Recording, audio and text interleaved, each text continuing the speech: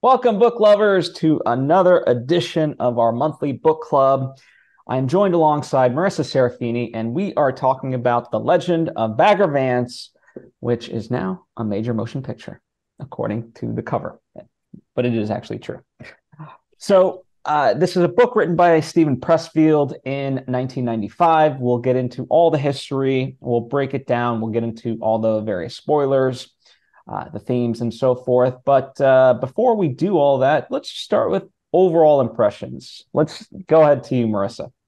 Okay, well, I admit I was hesitant to read this book because golf is like my least favorite sport. I always joke that golf is boring. Personally, I mean, like it's subjective. Like we all know this, but like I personally find golf super boring to watch. And then I was like, oh, great, now I'm gonna read a book about golf. And this book just pretty much reinforced the fact that golf is still boring. So I'm glad the movie, and we'll definitely get into it. I'm glad the movie made it, I think, more interesting. But this book, if you wanted to like golf and you read this book, it's not going to help you with that. So yeah, honestly, I thought this book was painful, but we'll get to it. Yes. Well, you need to rewatch Teenage Mutant Ninja Turtles, the 1990 version, where Casey Jones gets a baseball club and uses it, and then he's like, "I'll never call golf a dull game again." Anywho, we digress. Great movie, great movie. But for me, so I am familiar with Stephen Pressfield mostly through his nonfiction stuff. I mean, The War of Art is seminal for pretty much any artist that like is really trying to break through. But he's also got other works as well, Do the Work and things of that nature, which I've dived in on. But all of that is possible because he has a literary career through his fiction. And he'd been working for a number of years as a writer and a screenwriter. And like his history is just fascinating. And he'd written so much throughout his life, but none of it like made it, right? And Mhm. so Legend of Bagger Vance actually was the first thing that was like, boom, okay, we actually like this. So that kind of started his whole trajectory in like his second half of life, where now he's I mean, he's a very accomplished author in many ways, but this was like the book. And so I said to myself, well, let me actually read what he's written as far as fiction, because I'd never done that, and this seemed like the logical choice. Um, and yes, I think to me going into it, like just based on knowing what I knew about the movie, because I knew it was a movie. It stars Will Smith and Matt Damon and Charlize Theron. So I was like, it kind of feels like the Sandlot of golf, or like the Forrest Gump of golf, which is, like this kind of feel Mhm. good sort of aspect to it. So I was like, okay, this could be warm and nice. Um, and I got to say, this is one of those rare instances where the movie is far superior than the book. Far superior. So I guess let's just crack open that door. Marissa, hit me with it. You want to do bullet points? You want to go in detail? However you prefer, go. About the book or the movie? We'll I'd start so with the much rather book. talk about the movie. Let's Um, we'll start with the book, and then we'll talk about why the movie is superior. okay. Yeah. Well, all right. I think that you know me. I'm a creative. I'm an artist. I'm not great with numbers. And so when we get into the competition, overall, like this book was about this big competition, this big get together of famous golfers in the prime, past prime, whatever. Just like gathering these guys who are known for golfing. But once we get to the competition and the actual description of every time they hit the freaking ball, and like it went 40 meters that way, and like with this much wind, and like there was like millions upon millions of different measures of units of distance, whatever, and it lost me so much. And that was multiplied by five guys, and I just couldn't keep up with it. um so when I was like reading every single time, they were up to, I was gonna say bad, but like when it was their turn to hit the ball, and like, oh my god, I don't know, it's just like it.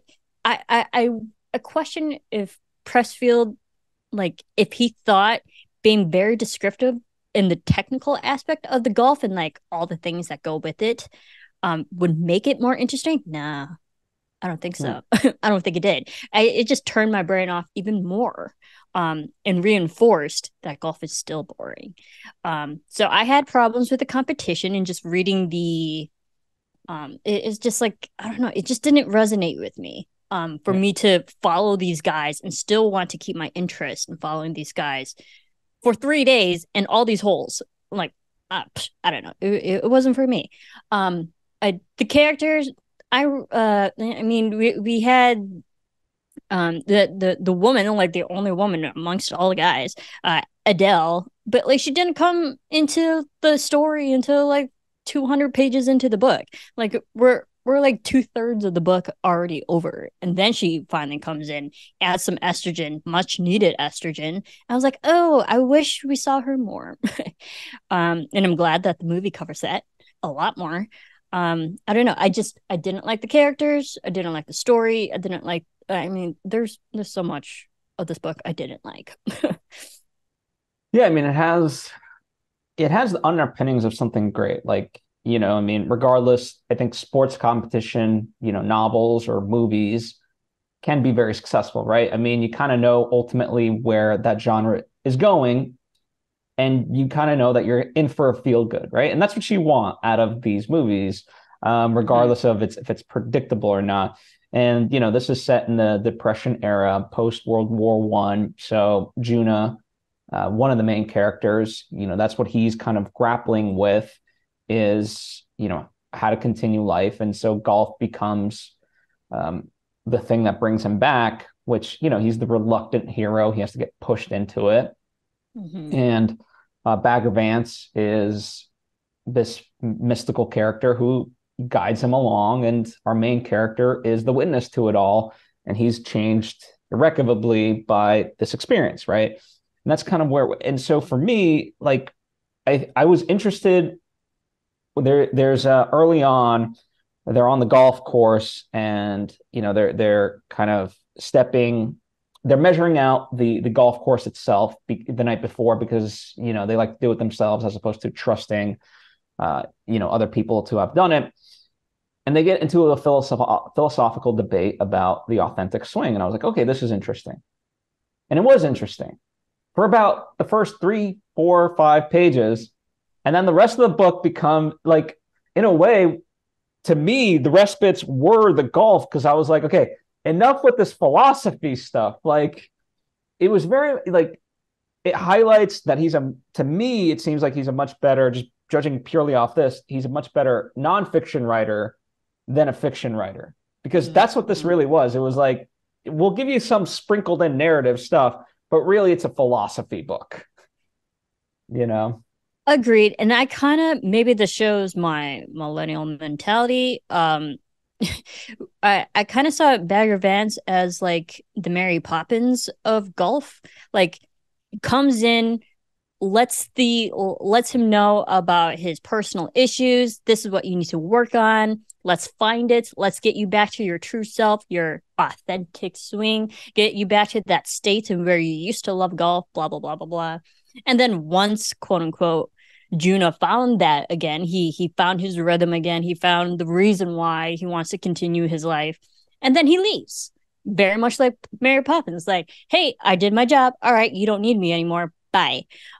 So it created Bagger Vance as the golf version of Mary Poppins.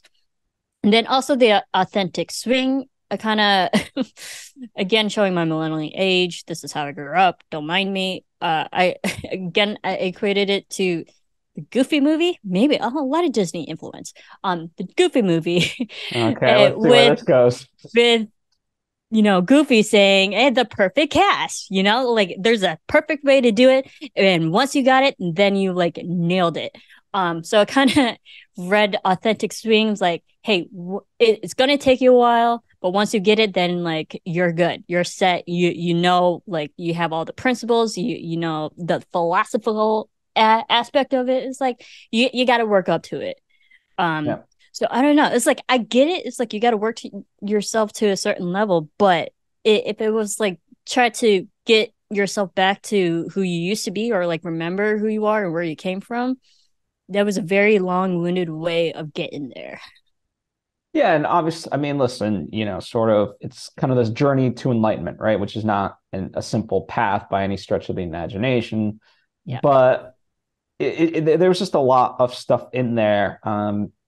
Like they had a whole history that we didn't know about, and even Bagger Vance is kind of very mysterious, where people ask him like, "Where did you come from? Do I know you?" And he's like, "We've met in a prior lifetime," and like just random stuff like that. That you're like, okay, that some of it goes somewhere, others of it not. Um, I guess this is as good as an opportunity as ever. Let me just kind of also say that this was very much inspired by the Hindu epic, and I'm going to butcher a lot of this, so I apologize in advance. The Bhattarata. Apologies for clearly not saying that correctly, but the plot is based loose basically on um, uh, Bhagavad Gita, Oh, the hence Bhagavad Gita. Yeah, I actually yeah. have that book. Yeah, but obviously I haven't read it, but it's actually a big book in the Western culture about philosophy, enlightenment, and all big speakers now who are like big into meditation, like Deepak Chopra, Jay Shetty, who I've been following before all you actually knew who he was. Like they all, well, like some of their favorite book is actually the Bhagavad Gita, so that makes sense. Well, so maybe you have read it because this is very much inspired by that. So, the warrior hero Ajaruna, J, Jonah, that was Mm. he refuses to fight. The god Krishna appears as Bagger Vance, to help Ajaruna follow the path of the warrior and hero that he was meant to take. So, you know, that's the jumping off point for the legend of Bagger Vance. And yeah, I mean, overall, I think it's just there's a lot going on. And if anything, I appreciate the movie. Obviously, a movie has to do this, but it just simplified things so much. Like just starting with a simple thing of he didn't have a brother, right? The main character that's retelling all of this, and that's what it is in Mm. both the movie and the book, is that there's this older person and he's recounting, this thing that had happened years ago. Now, how they get into it is completely different.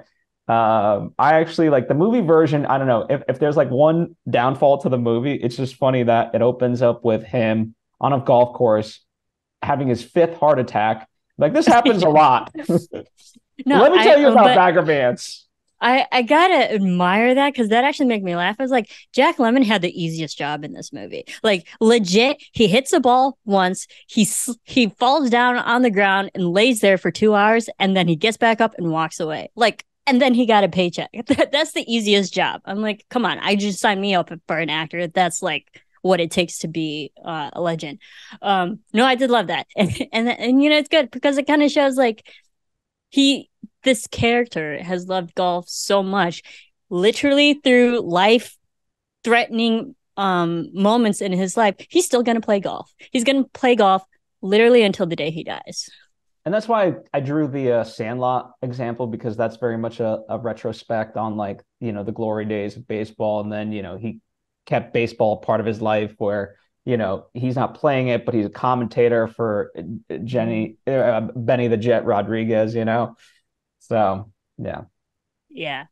but um I did like how they, because I think I understood it better, babe, like better um through the movie, especially like the young Hardy Graves, um, showing, because you mentioned like he doesn't have a brother. It also just like establishes the fact he doesn't have a lot of male influence in his life, and so at a young age, when he sees young guys being successful, someone like Junuh, he's going to cling on to that. He's like, hey, that's a male figure that I can look up to and I can like emulate and be inspired by. And I think that's why he latched onto Junuh so much, and the legacy, and then how Bagger Vance helped shape Junuh to be the golfer that Hardy Greaves saw him as. yeah, and that was a big distinction, right? So in the novel, it is Hardy who has to like go and tell the good news to Jonah, but in the movie, it's actually Hardy who comes up with the idea of like, hey, why not Junuh? Mm-hmm. Which I thought was a much better decision to make, where it gives agency to Hardy and it gives him a reason to go and essentially fetch Junuh, you know? Yeah, and it shows that even though he's a kid, he still knows better. He knows quality rather than because like he's a kid, people aren't going to take him seriously. But the fact that he knows iconic players, he knows the game, he loves the game more than anything else. It actually makes him credible when a young kid is suggesting Junuh instead of the adults who should be suggesting him. Exactly. And that scene, the way that they kind of had met, for the very first time, seemingly, was a great scene. I mean, in the book, it's sort of short and it works, but I liked how the movie handled it and really extended it, where he's playing with them and so forth, and Mm-hmm. um, yeah, kind of just really sees him drunk and so forth, and kind of confronts it head on, and that's where it's not the first time we meet Adele, but it's certainly one of the first times that Hardy really meets Adele. Adele. Yeah, and I like it when it's told through a kid's perspective, like especially the way that they used it, because like yeah, now he's literally injecting himself into an adult place, adult. He's surrounded by drunk adults and stuff. He's a very precocious kid, and he's wiser than he should be. And like that's why I did, overall enjoyed like the purpose of Hardy Greaves getting Junuh back into the literally the swing of things. Um, but it's nice to see like an age difference, because I think if Junuh was trying to be convinced by other guys his age, he would immediately say no. But when it came from the innocence and genuineness of a kid looking up to him, I think that's like what clicked in Junuh. Like, maybe he sees something in me that others don't, and that's what got Junuh back into it. Yeah, and this is where he kind of gets that. He's got that spark where he's like, okay, let me just hit some golf balls, right? Like I haven't committed to anything. Let me see if I even have the swing, right? Pun Mm-hmm. intended. And that's when we meet Bagger Vance for the first time in the movie, which is vastly different from the book. And I really appreciated that Bagger Vance, is that Mary Poppins type of character. Now, people have kind of criticized the movie for being a magical Negro storyline, but I don't know. Hmm. Yeah, the Mary Poppins aspect of it all, I appreciate it. Like this mystical figure coming into your life when you need it most. Like, I don't know. I think we all Yeah, need that. I think we do, and I think that's why I like the purpose of Bagger Vance is like he came in, he did his job, and he knew like, and he was very honest and upfront. He's like, "Hey, I'm gonna do this for you. I'm not really asking for anything in return, but like I'm gonna help you because you need help, and I know you're not gonna ask for it, but I'm the kind of person who's gonna help you. And then once you're done, like my job is done and I can just leave and like off to my merry ways." And that was the purpose of Bagger. Like he came in, did a job, and left. Yeah, and I really like that interaction with them in that moment, and eventually, you know, Juno kind of finally decides he's going to do this, and boom, we're sort of off to the races, so to speak. Mm-hmm. Um, and yeah, the first bit, I mean, it just lends itself much better to kind of seeing, and whereas the book kind of elongates these anecdotes, the movie, you can just spend a little bit of time with it, a 2 minute scene, a 3 minute scene, whatever it is, and just have it be sort of about one thing without it really dragging. But in the book, it's just repeated so many times that it's just like, okay, it's a law of diminishing returns here, you Right. know. Like So you're hitting a ball over and over and over and over and over again. how many times did they I have don't, to hit it? 56, 64? I don't know. I forget. yeah, I mean, there's what? I mean, we should know. I think it was, I can't do math. Again, Well, it was I'm a not three great with day numbers. It was a tournament. 3-day event, 18 holes. So 18 times three, do the math. I don't know. Like I'm not gonna do the math. We should know because like we read it, but I think it's just like me personally. I was like I never was interested in golf. It's not my demographic. It's not like what I grew up with. I always equate golf as a rich person's sport. Like you people who are very wealthy, who very well to do, um, usually like business people, CEOs, the people who have money and the time to go to a golf course and hit balls and do business for hours on end. I was never within that category. And so when we see these guys, playing golf, like they're all in like the same tax bracket. They're the same kind of people. And I couldn't relate to it. Yeah, I mean, it is interesting, and that's why I think with the movie, right, Adele, I think it plays a very big part of it because I mean, she's certainly not not poor. She's very well off. Yeah. She's the one who put this whole thing together. Um, but I think she's our connection to a more humane side of all this. Whereas in the book, um, Junuh, I mean, he's kind of a womanizer. I mean, in the movie, Hardy almost sees something happen, but in the Yeah. book, he sees not only one thing happen, he sees two things happening at the same time. So interpret as you will. Yeah, and I think that just shows Juno his state, where he is in life is just like obviously worn torn, kind of lost who he is. He's literally seeks pleasure wherever he can get it, immediate, that instant gratification kind of. And I mean, he's a young guy in like what 20s, 30s. So like not far from what a guy would be acting his age. uh Unfortunately for Hard to Grieve, he kind of got like a taste of that. um but again, and I like that's why I liked Adele, because she did add that female perspective. And yes, this is part of the Great Depression, and I think the movie touched up on it a little bit better, that like the whole country is financially struggling, but we are a community that still has money. We're still going to play golf. We're still going to gather all the richest people together to enjoy this game that we all love. And there's still going to be a big money prize. Like they couldn't care like any less about the rest of the people, and the people who are actually still financially struggling. They're like, we're still rich, so we're still going to play a rich game. Yeah. That bothered me. That really bothered me. I mean, that's certainly what movie-wise Hagen really represented, was this because he even speaks to Junuh and was like, hey, when this is done, like let's continue these exhibitions. Like I don't even do competitions. I just do exhibitions. Mm-hmm. I'll of course win, but we'll split the money. You'll get 30%, I'll get 70%, and nice easy chunk of change.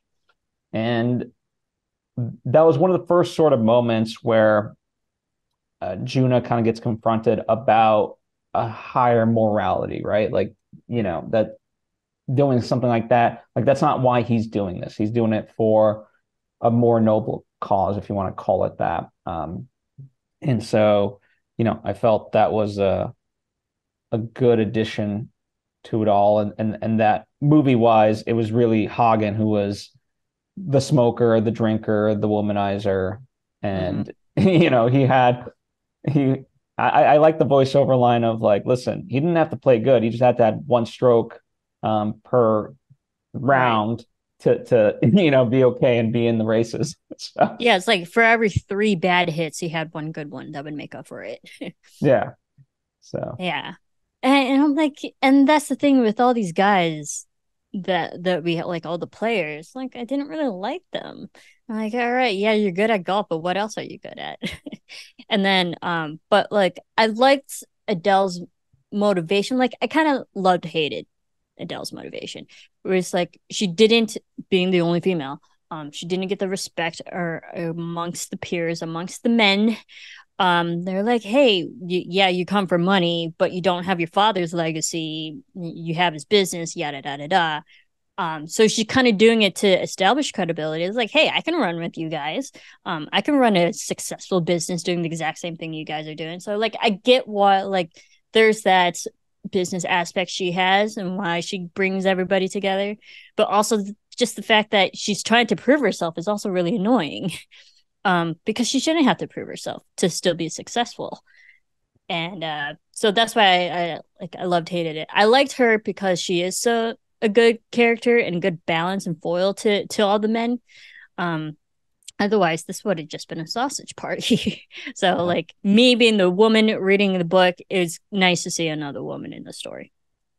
Yeah, and ultimately, one of the things I do appreciate about kind of the whole story is, I don't know, it's a very kumbaya sort of moment at the end where everyone sort of learns something, right? And their heart, Mm-hmm. and obviously not Hagen's not going to be all this like noble character, but just the idea that overall they were affected by this experience and changed at least a little bit for the better. And I will say one of the better parts that I did appreciate was when Junuh really went in on Hardy and was like, "Hey, your dad," like, because there was that moment where Hardy was really down on his dad as essentially being a bum, um, because they were affected by the depression, and Junuh hits back at him and says, "Hey, ultimately, he actually paid off all of his debt, paid all the people that he needed to, and isn't mooching off the system. He's doing what he can, and just because he's now a street sweeper."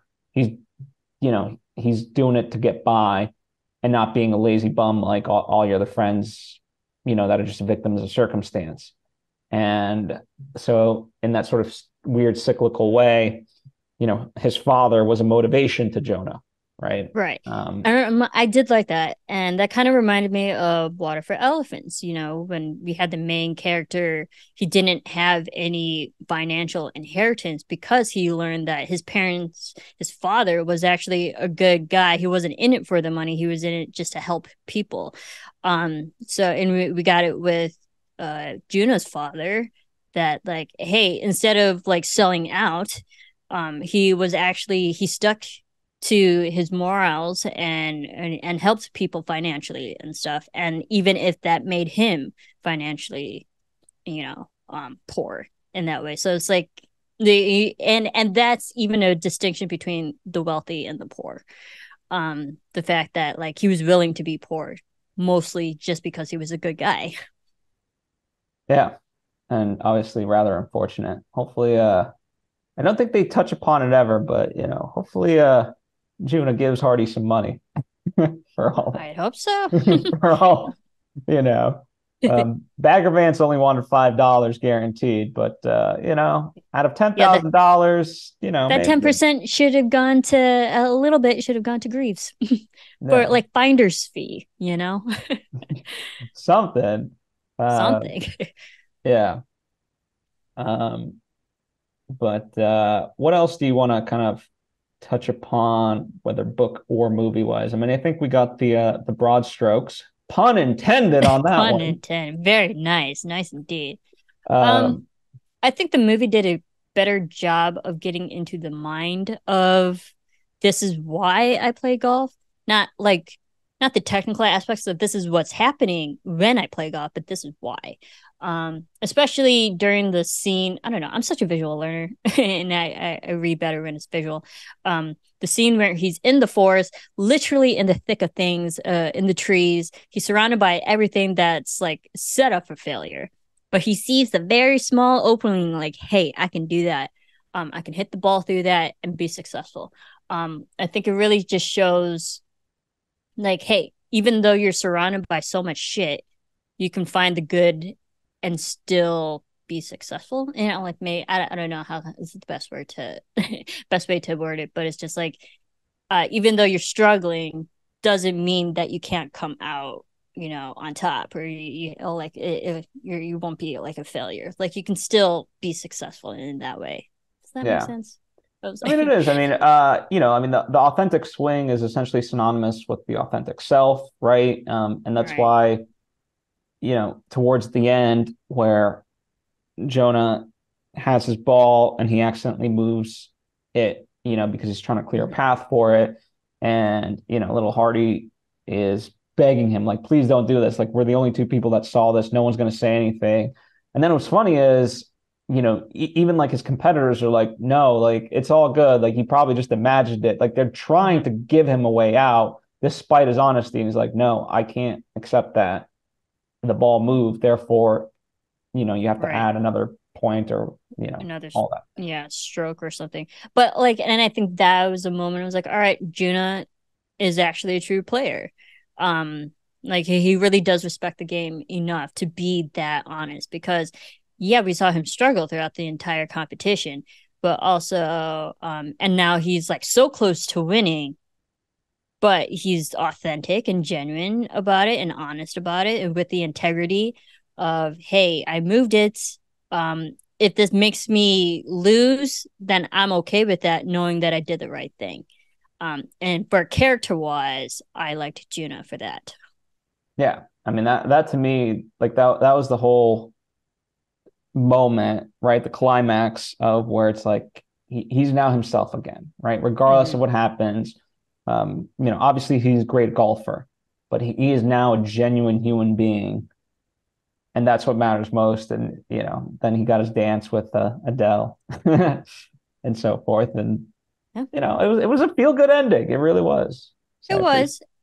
And I liked how it also established that Junuh wasn't in it for the money. He was just in it to find himself again. Yeah. That's why Bagger Vance even left early. He's like, "Hey, you got this, kid." Yeah, it's like, you're good. I was like, we got you there. You're fine. Now you don't need me anymore. Yeah, job's done. And then Mm-hmm. he hears the cheering from the beach, and that was it. He was like, So yeah, my job is done. yeah. So I thought, yeah, again, movie very rarely happens. The Prestige is the other one that comes to mind that is a Yeah. far better movie than a book, but it does happen. So this is one of those examples. Definitely my recommendation would be just watch the movie. Just watch the movie. Yeah, I'd like to say watch the movie and forget that the book even exists. Yeah. So, but hey, all the same, listen, I am thankful that at least the book did propel a movie, and it propelled Stephen Pressfield's writing career. Again, I've not read his other fiction, but his nonfiction certainly top notch. So I can appreciate that. Mm-hmm. So everything serves a purpose. And before we wrap out, let's talk about things we've been reading outside of our homework. So I guess I'll go first. Um, I've been reading The School for Good and Evil, book number one, which this is like a Ah. whole basically Harry Potter-esque type series. It's a fantasy and stuff Mm-hmm. like that. And I heard a lot of good stuff about it. There is a Netflix movie, which I hear is Yes. atrocious. That's what I hear. I haven't watched it, so I don't know. But I heard mixed things about it. yeah, I'm much more interested in the book, and I'll just read the summary real quick. This year, best friends Sophie and Agatha are about to discover where all the lost children go. The fabled school for good and evil, where ordinary boys and girls are trained to be fairy tale heroes and villains. So that's, I mean, there's more to the summary, but that's the Right. basic gist.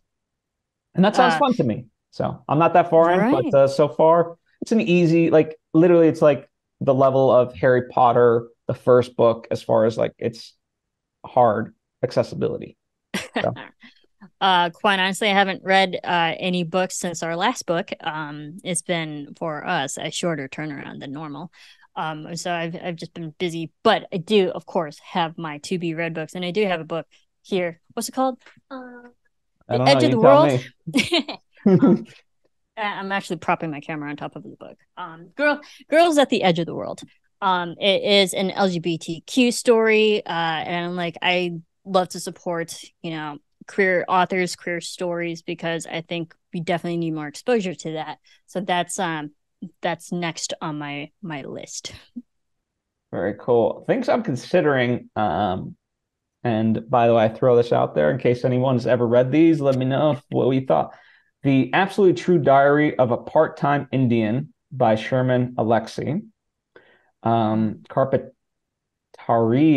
by Alexis Wright. Oh, And Monkey. Carpentaria. Yeah. Have you read that? Is it good? No, but I've definitely heard of it.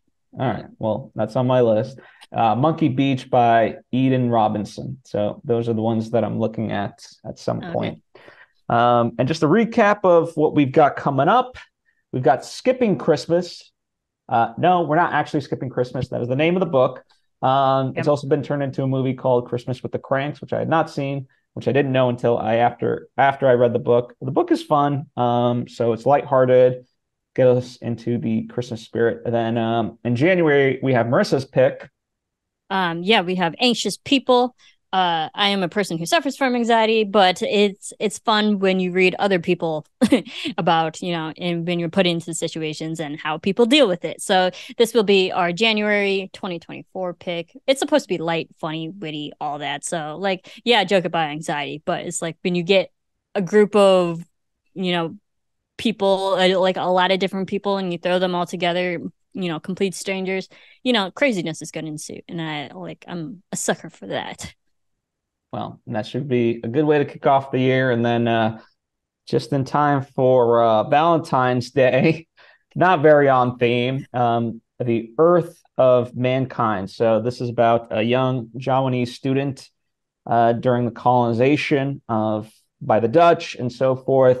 And this book is sort of controversial. It's actually, it was, the author had written a lot of his works from prison. So it's actually banned in a lot of places, and who knows, the way the U.S. is going, it might be banned here soon too. That means we need to read and talk about it before it gets banned. So it's I definitely have a colonizer sort of theme to a lot of the books that we read. You do, you really do. I mean, I wasn't gonna say it, but but it's also like overall, like I want to read books from various authors around the globe. And unfortunately, a lot of them have been colonized. So a lot of them write about that experience. Go figure, So yeah. I love reading fiction, like sci-fi fiction, regular fiction, romance fiction, fiction, because I find that escapism. Eventually, I want to do the hard thing and try to at least read some of Dune. But we'll see. I did try reading Dune and I did not finish it. I got to try again. Yeah, so it's a long book. I hear I just want to read at least like a section of it. I forget how it's broken down into parts and stuff like that. Like I just want to read at least 8 parts. Yeah, there you go.